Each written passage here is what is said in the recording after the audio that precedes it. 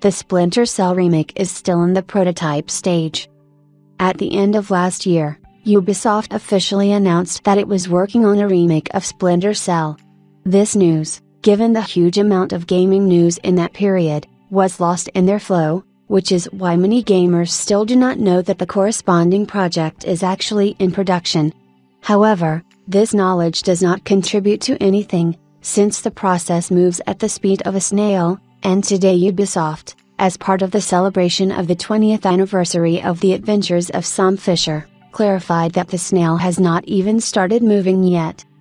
According to representatives of the French company, the remake of Splinter Cell is still at the prototype stage. In other words, the developers are still only deciding what the future game will look like, and in the coming years its release cannot wait. The remake will largely revise the ideas of the original Splinter Cell, including changes to the narrative, but the main features will be preserved.